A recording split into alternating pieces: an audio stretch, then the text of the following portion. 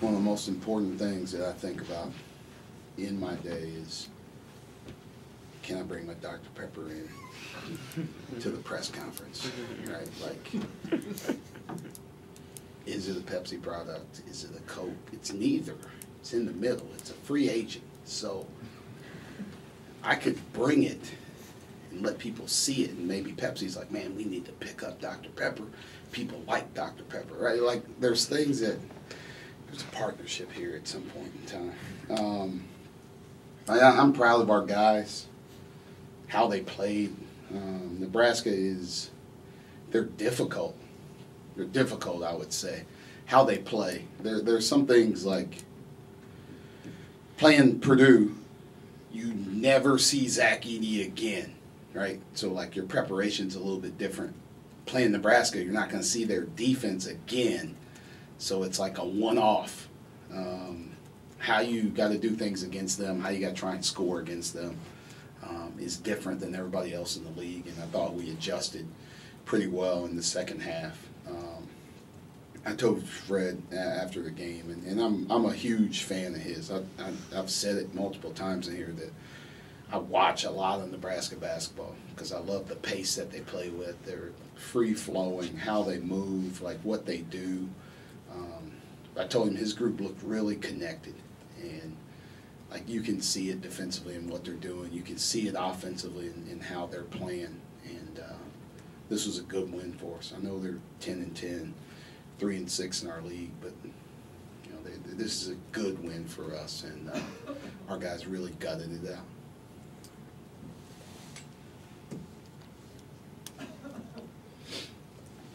Dr. Pepper may be entering the transfer portal, so could be. Yes, hey, first call will be from me. Seriously, Micah, how do you size up Pick's game? I mean, you look at the stats: 7 turnovers with 13 boards, +9, hitting all the shots. When you look at that game, what kind of goes through your head? It's it's funny, like. You go through it, and like if you just look through the box score and you're like, hey man, you had a guy with 12 points, 13 rebounds, 5 assists. Like, I know he turned it over 7 times, but you'd be like, man, he had a really good game. But what he's done so far this year, you feel like he really didn't. But he didn't miss very many shots. Like, he turned the ball over, and that's, I'll put that on me. Like, I got to help him crack the code better of what he's looking for, how to do it, right? There's so much you have to prepare for with these guys. And, we played, now you're getting ready for a couple of days. You play early Saturday afternoon. Like, you can't be out there at practice for 2.5 hours trying to break down everything, right? So, we'll watch film with him and get him better, let him see it and understand it. But I know he's probably pissed at himself, right? He had 12 and 13. I still think he's the best guard in this league and one of the best guards in the country. I haven't watched them all, but he's a first-team All-American in my book. Micah, you mentioned Nebraska's defense. What do they do that's so hard to prepare for? They don't let you in the paint at all, right? Like it's some stuff you'll see in the NBA. It's some pre-rotations on the baseline side. They don't let you get to the middle of the floor. We call it trap the box. They're there early. They zone up on the backside, and now they force you to either try and thread the needle into the paint, which is a turnover most of the time against these guys, or you got to throw a skip pass, which, they got a bunch of dudes. You take Tominaga out, everybody else is like 6'6", 6'7", 6'6", 6'8". Walker's like 6'9" or whatever, like long arms, active, fast. Like, that's what we're trying to get to, right? Like, when you see us recruit, that's what we're trying to look for, right? That's what Evan Mahaffey, that's Kerry Booth, right? Dudes like that. Now you're long, you're active defensively. You can really cause chaos in that way. They cause chaos. So I thought our guys did a good job of moving it, swinging it, making the extra pass, being unselfish, and then attacking. First half we didn't attack, and we forgot about ourselves sometimes. Right? Sometimes you attack the rim, and like we were looking to kick it out every time. Right? Part of that's because of me. I talked about you got to kick out. The play's not going to be in the paint because they swarm. But we didn't drive to score. In the second half, I thought we drove to score and got some layups. Coach, Andrew Funk had 23 points and 5 threes tonight. He hit his 250th career three-pointer. And when he's hitting shots, it seems like you guys are a lot more efficient. What is his impact on the game when he is hitting those shots? Yeah, we got to find him. We got to look for him. And got to get him those opportunities. Like, this was a game we knew he would get those opportunities. There's some games, you know that he's not going to get as many, and you got to manufacture some for him, right? Because people are playing them in different ways. They have a defensive system that they stay in, right? So they're going to guard no matter who it is, the same exact way, right? Michigan is going to face guard him and not let him catch the ball. They don't care about anybody else on the floor. They care about Andrew Funk, right? So we got to figure out ways when people are doing that to get him more shots, get him more looks, keep him confident so he can make those. He's a confident kid when he's, even when he misses a couple, he can come back and make those dagger threes for you. And I thought he was doing that for us today. Micah, maybe I'm just noticing it for the first time, but in the second half in particular, you're like directing traffic offensively on the fly. What's happening there, and what kind of attention does it take from your players to know what you're saying to them to be in the spots that you want to be? Yeah, and sometimes it's hard, right? Because we still don't have, like these guys, we're 19 games in. There's still a lot of season left. So sometimes I want them to do different things, right? And I got to be patient if they don't quite understand what I'm talking about. And then I can grab them, pull them over the side, and talk to them about what I'm seeing. So now this is why I want you to do this. It's easier right when they're right in front of me. I think that's the one thing is we just try and see. We take time, right? Because everybody, what's my favorite line? They don't allow me to coach both teams. So I don't know how they're going to guard us, right? So the first opportunity that the jump ball happens and we get the ball, I'm looking at who's matched up with who, who's guarding who's on picket, how are they guarding this, right? So now I'm trying to see all of that in real time. And then once we get to, we can start making adjustments as we go, but then we can really start making adjustments in the second half because I've had 20 minutes to process what's going on. And now we can start, moving the pieces around and put everything where we want it. Micah, did you talk to the refs at all about those two offensive calls on Pickett? Because it kind of just looked like those were just typical post-ups, but I guess they called them that time. Yeah, no, I didn't. I thought the drive, I thought he did grab him. He grabbed big fella and kind of pulled his arm a little bit. He might have chicken winged the other guy. I didn't see what was going on. Sometimes I'm not watching him, right? Even though he's got the ball, I want to look off the ball so I can see who's doubling where. So right, just like what I talked about now, let me move some people around because now I know who's doubling from where. So I'm not always looking at him. I trust what he's going to do. I trust he's going to make the right play. I try and limit my conversations with officials. It's helped me. I think it's going to help me live longer in this life. Which is, what I'm aiming for. My parents are awesome. They were here a couple weeks ago, and my daughter always talks about their age, stuff like that. Like, I won't live as long as my parents have lived. So if I can limit my conversations with officials, I think that's going to help me.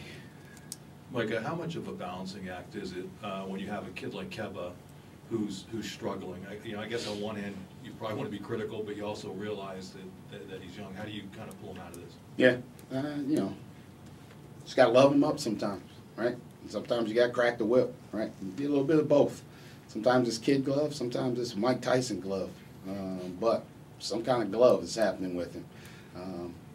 He'll be fine. We'll bring him back in. We'll watch film with him. We'll show him where he can get better and where he needs to get better and keep growing. And he's going to start again on Tuesday when we play Rutgers. He's going to have ups and downs. It's going to happen in this league, especially at the position that he's playing. But here in a couple of years, hopefully next year, maybe it's next year, all right? Maybe it's the year after that. I don't know. But he's going to be one of those guys that you know, people are giving him problems, he's going to be giving people the same exact problems. He's going to be bigger, he's going to be stronger, more athletic, he's going to be comfortable. So we'll constantly keep working with him. We'll watch film with him. You know, I was hard on him, you know, to start the game, and I'll love him up, you know, when I see him tomorrow. Then get his confidence back up and get him ready to play and, you know, have him ready for Rutgers. Micah, Seth turned it on in the second half offensively. What was the key to that, and how big was that in the eventual outcome of the game? Yeah, I just need him on the court. He's gotten in foul trouble now a couple of games in a row, and yeah, he's playing hard. He's competing, so sometimes he'll get some fouls. But you know, he didn't. You throw Wisconsin out because he never got in a rhythm. He was in and out of the game so much with foul trouble that you know he couldn't get consistent. He couldn't give us anything consistently, which is hard to do, right? Same thing in the first half, but in the second half, he was aggressive. He was really aggressive, and like that's the Seth that we need. That's the Seth that's been good for us, and he's been that way really this whole season, right? A couple of games here or there, but he's been consistent. And you continue to look down, he's in double figures, and you know he didn't have a bunch of rebounds today, but he's been rebounding for us. He's been scoring for us. He's been taking big shots and making them, and we need him to keep playing like this. Micah, we saw Evan get in foul trouble, I think, for the first time this year. How do you balance the kind of energy he brings while being like, hey, man, keep it under control and be able to stay in the game longer? Yeah, just who he's guarding, understanding that there's a bunch of people that he might be guarding, right? Some people, like Kanye's, who he's looking at the scouting report is going to be limited. There's only so many people that he can guard. Like, we're asking Evan to guard everybody. So he's got to look up and down that list and know what each guy is doing. And, you know, it's going to help him grow more and understand it. But, you know, he's got to get his hands off people. I want him to guard people, then he's got to get his hands off people so he's not getting hand check calls. And he'll be okay. Like, he'll get a couple offensive rebounds over the back, but I'll take those because he's being aggressive. Two more. We'll start with Elton. Hey, Micah. We saw Caleb for the first time tonight, and tomorrow will be a month, 9 minutes. Where's he at right now, and you know, what's kind of plan to get him back going? Yeah, he you know, he was banged up a little bit, like nothing that was terrible, but other guys have played well. But he's had really good practices, really the last 2 weeks. Like he was a guy that, like, I was going to play him at Wisconsin because I thought that was like a speed game, right? Like that was an athlete game, right? You need guys out there that can move to guard them. This was a game the same way. Derek Walker's a problem with how he faces from the perimeter and drives it and does some things. So I thought Caleb would do a pretty good job of guarding him on the perimeter when he went to go drive. But then he understands what we're doing offensively. He knows where to find the right cracks in the defense as well. And then he's been playing with a lot of energy, like him crashing the boards and tipping it back out. Like he does that in practice all the time. And for a team that doesn't get very many offensive rebounds, those are huge. Those are huge. So his energy and what he's doing, we got to try and get more of it from him. I like that he was ready. Like he came in and was confident and was ready. Like, you know, I get it. He missed the layup underneath that Pitt gave to him, but like, oh, that's okay, man. Like, don't hang your head on that. And that's the one thing. Sometimes he gets down on himself. Right? He can't do that. He's got to continue to keep his head up, play hard. He's doing good things for us, and he's going to help us. He's going to be able to help us. He'll get his confidence where he needs to be. But he stepped in and, you know, 9 huge minutes, 2 points, 3 rebounds doesn't seem like a lot, but I thought his energy was contagious for us when he checked in. Last question. So you shared a moment with Andrew post-game. Just wondering if you could share, you know, what it was that you said to him. Yeah, I just asked him. Like, I went back to, there's a question before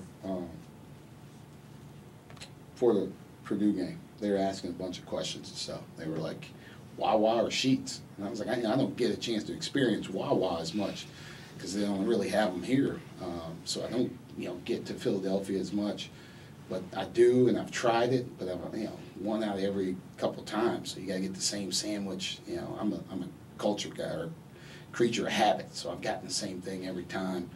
And I asked him, like, how does that compare to Sheets? What's his order going to be? he didn't really give me much in that moment. He was like all focused on the game. He's like, Coach, what about defense and this? And I was like, who cares, man? Wah or sheets, and like, let's get down to the real nitty gritty. And I don't know. Did you ask him what I said? No. Good. Oh, okay. Good. No, I just talked to him about like, I thought this was a big game for us. Right? I thought this was a huge game for us to win, especially at home. We want to play well at home. We got to hold serve at home, and then try and go steal some on the road. And the way he played, I thought was huge, and he spurred us to a huge win. So it was just a little congratulations for him. And he was down, man. He was down after he missed those shots at Wisconsin, right? Like he kind of put that on himself, and it wasn't. Right? He got 2 great looks at it, and I'm going to take him any day of the week.